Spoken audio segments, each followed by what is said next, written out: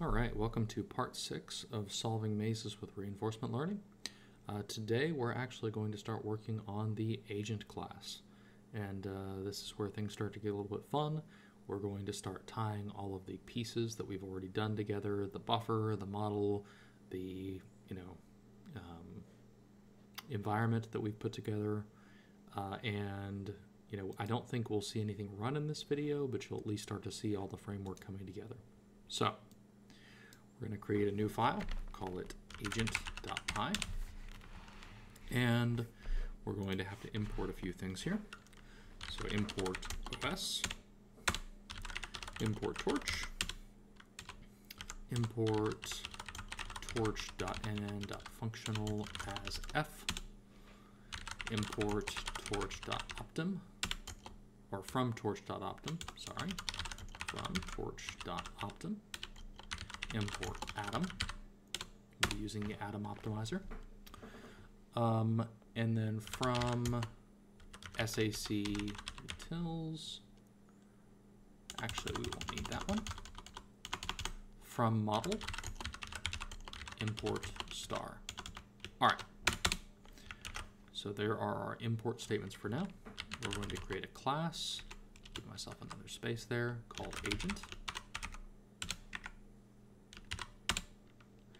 And we're going to say def init, and this is going to take a bunch of params, so hang tight and work through it. Num inputs, action space, gamma, pow, alpha, the policy, the target update interval. I'm going to go down to the next line, hidden size, learning rate, and later on we're going to add an exploration scale. Actually, let's go ahead and add it. Exploration scaling factor. That's not part of SAC, that's part of the next part, but we'll go ahead and include it for now. So self.gamma equals gamma, self.tau equals tau, self.alpha equals alpha, and don't worry about what these are for now. We're going to get into it as we start to use them. For now, let's just get all of our params set up. Self.policy type equals policy. Actually, we may not need that, but I'm going to leave it for now. Self.target update interval equals target update interval. Self.device equals torch.device CUDA. If CUDA.torch.CUDA.is available, else CPU. And you really want to run this on a GPU. So I'm going to go ahead and print out running on self.device.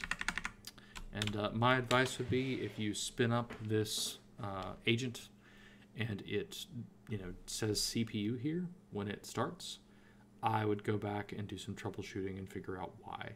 So this is going to run very, very slowly if you try to run it all on your CPU. So let's start defining our networks. So we're going to say self.critic equals critic, and we're going to feed in num inputs, action space dot shape, hidden size, and we're going to send it to device equals self.device. And then we're going to do self.critic optim. So I've got to spell optim correctly, is atom. And we're going to feed in self.critic dot parameters, and we will feed it our learning rate. Okay, self dot critic.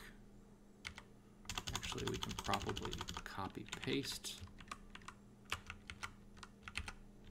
So this is going to be self dot critic target, and all of these should stay the same.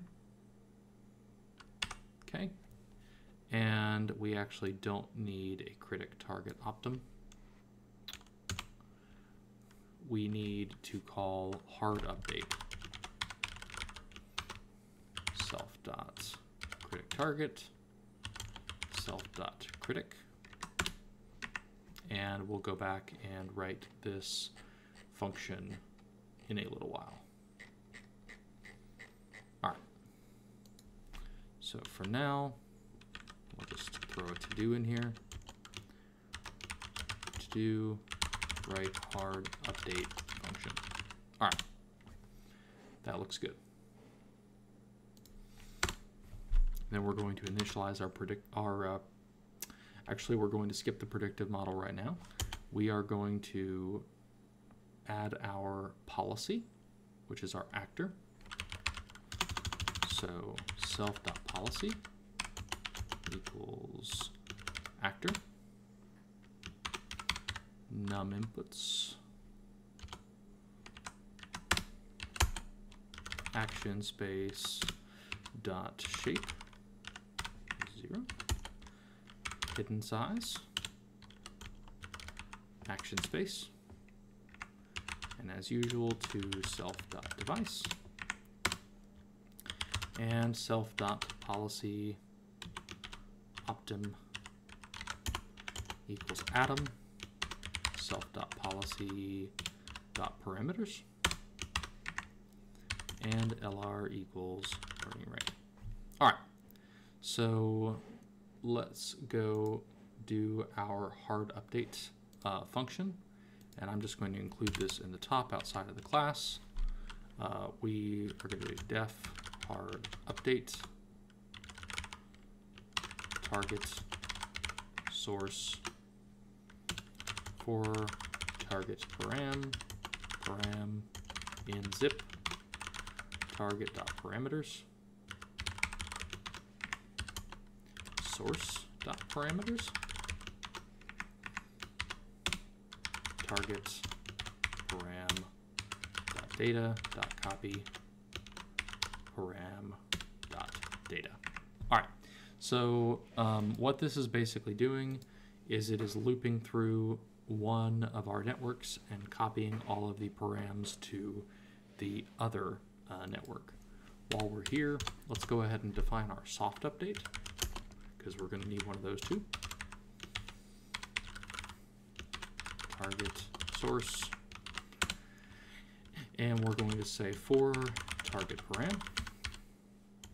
param in zip target dot parameters source dot parameters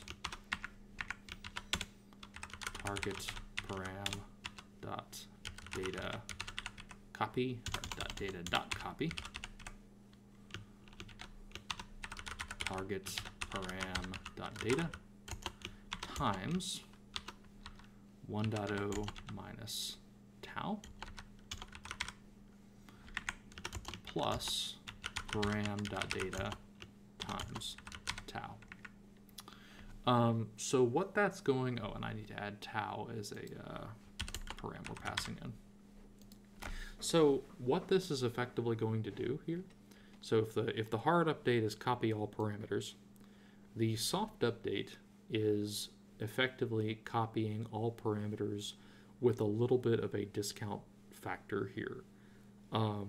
So, you know, it's going to basically apply some of the changes, some of the parameter updates of the original network, and but lag a little bit behind the original, and that provides a stabilizing effect. So most of the time, if you see a like in this case, our critic and our critic target, the goal of the critic target is to lag just a little bit behind the critic and provide a stabilizing, effect on learning.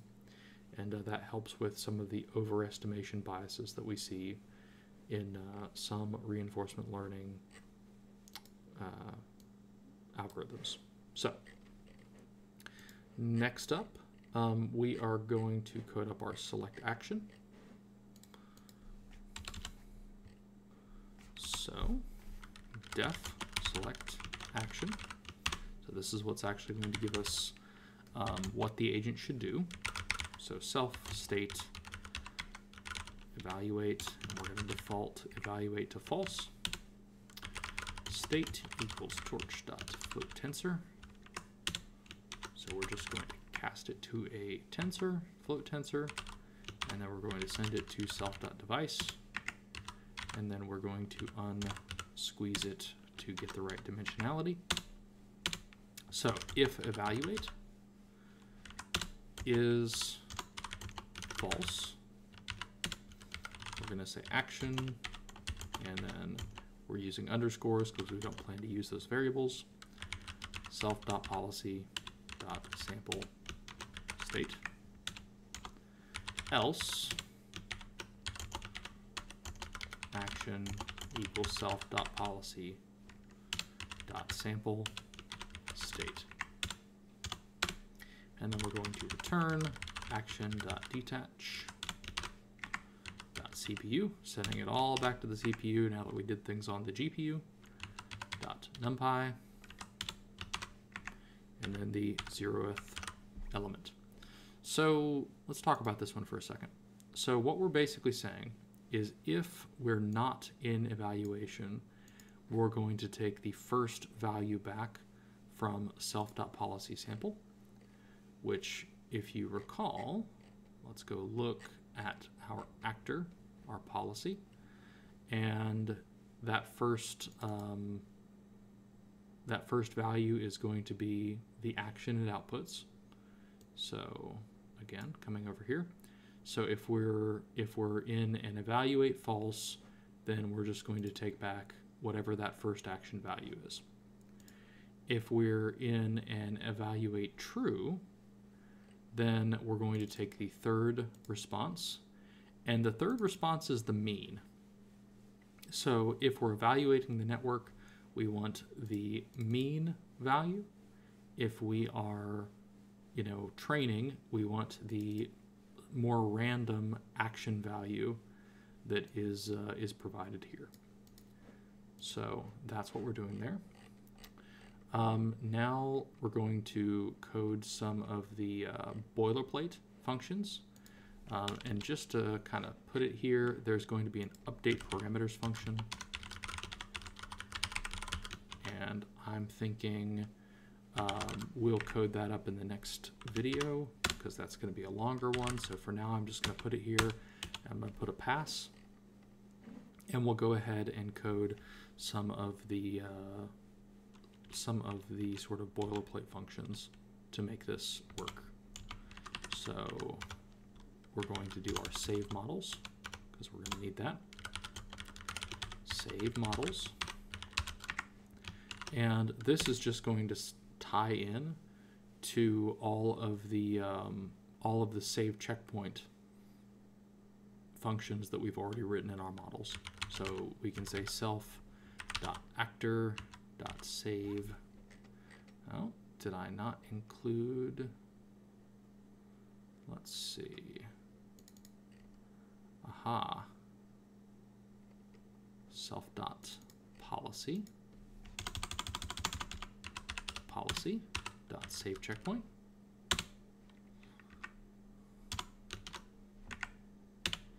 Self.target. Critic target. Dot save checkpoint. Let's see. Yep.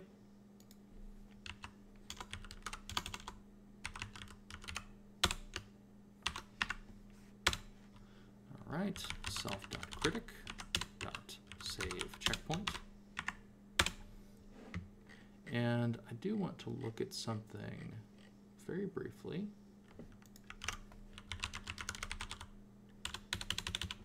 All right, that's fine. Self.policy, self.critic. Let's see, and I think that is all of our models that we've declared so far for saving our checkpoints. And then we also want to go ahead and add a, let's do this. I think our directories may not be there, so let's say if not os.path exists, checkpoints, os.makeDirs, that's why we needed that os module, checkpoints. And then we want to go ahead and print that we are saving models. All right, so if not os path exists, create it, and then go ahead and save off our models, and we should be good to go there. And then let's just go ahead and do a def load. And you know what? Everywhere else we're saying checkpoints. Let's go ahead and change this to save checkpoints.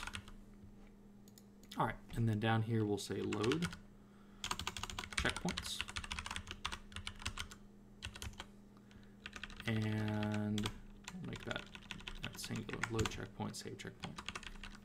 Sorry for the runaround there. All right. And we're going to also use an evaluate param here.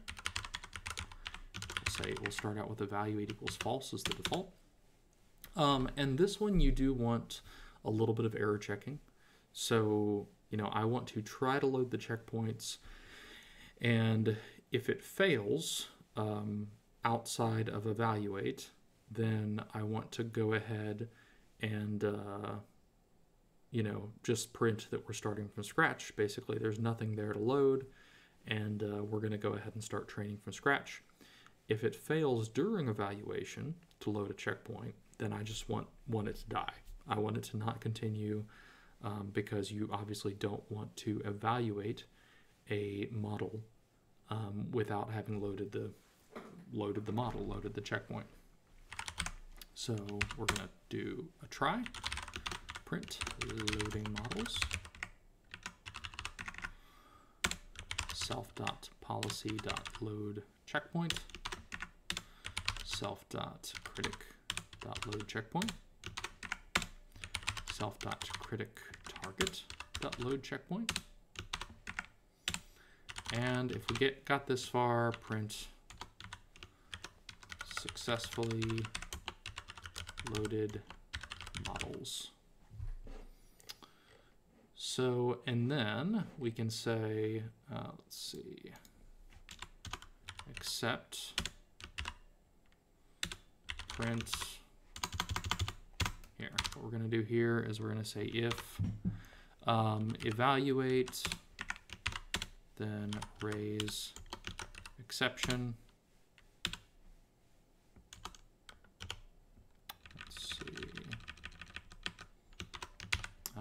Unable to evaluate models without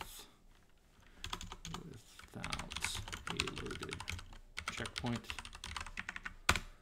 Else, we can say here, print unable to load models